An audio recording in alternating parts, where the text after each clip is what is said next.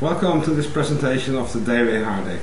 My name is Microsoft and I'm going to talk about the DWH Deck, which is a tool intended for Microsoft SQL Server to create data warehouses faster and better.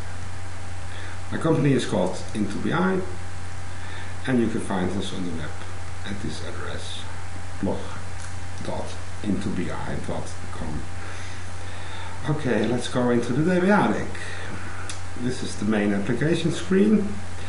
Let's first connect to the server, which is my own laptop, and then we're going to create a new data warehouse. We're going to call it demo, and I'm going to push create. The screen which shows the progress. You can see a demo database is created, a staging database is created, a data vault database is created, and a data mart database is created. And furthermore, several tables, views, stored procedures, and other things in the demo database, which is sort of a metadata database.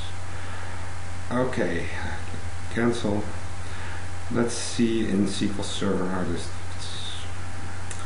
This is the Management Studio. Hit it to the screen. And I'm going to refresh. And here are the databases we just created.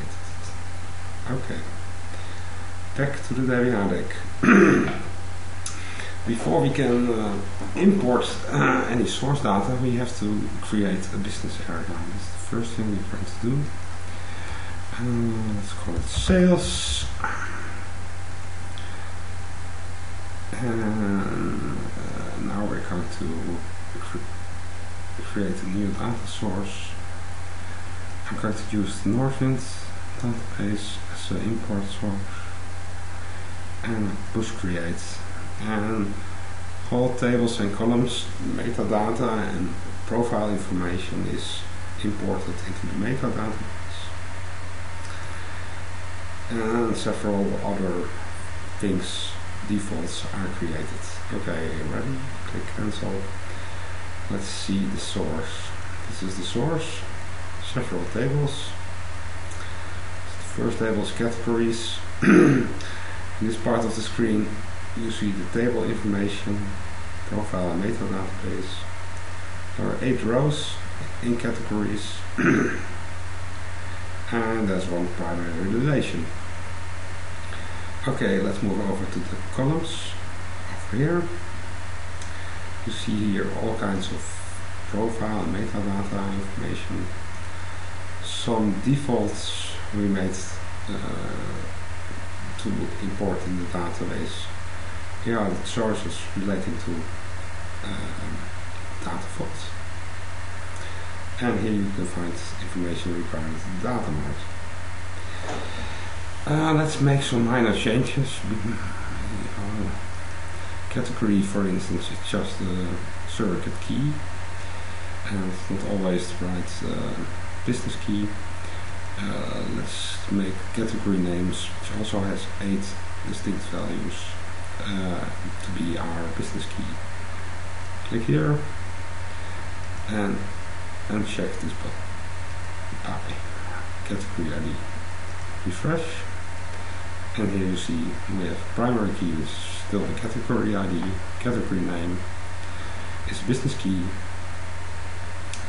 and description and picture. Picture isn't important. Imported, you can click this mark to import it, but by default we don't import any images into the data warehouse.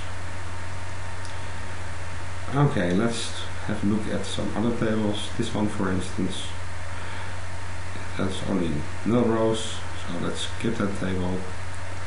Do the same for customer demographics.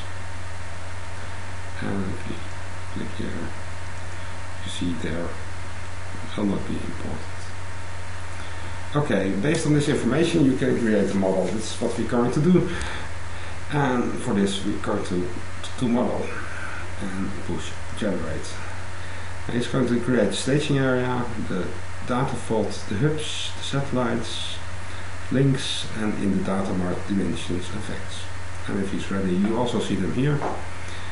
Staging tables, data vault tables, data mart tables. Back to our categories is here. The definition, the SQL definition to create the staging table, SQL definition to create a view, which is used to import the data, and an ETL procedure which uses this view to import data into the data warehouse. Okay, this goes for all these tables. Hubs, for instance, has only 3 columns, and 2 related satellite tables which also have a bunch of columns. And here you see the definition for this satellite. Okay, when we're done with this, we can publish it, and that means that all these statements will be executed against the server. So I'll publish it, and here we go, all the tables, the views in the right order, and at last the ETL store procedure.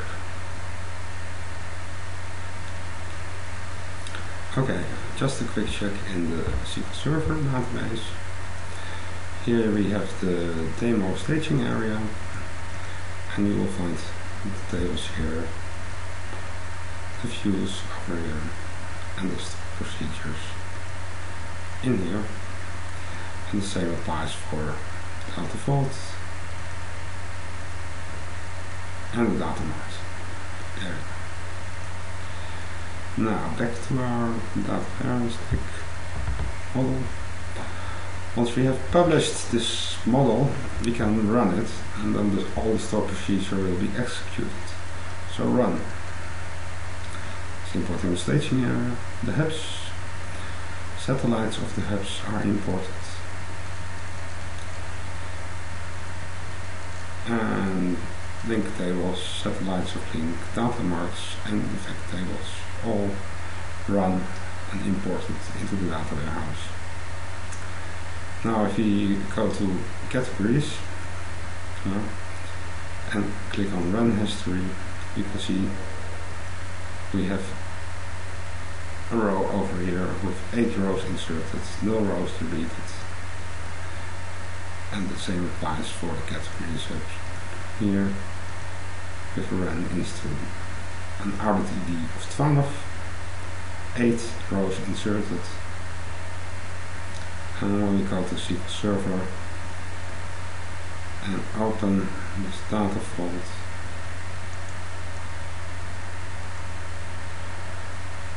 we see the same ID coming back. So there's an audit trail between the audit ID and the tables, so you can always check back where and when it was created. In the demo database you find several tables, including the audit table, and if I open that one,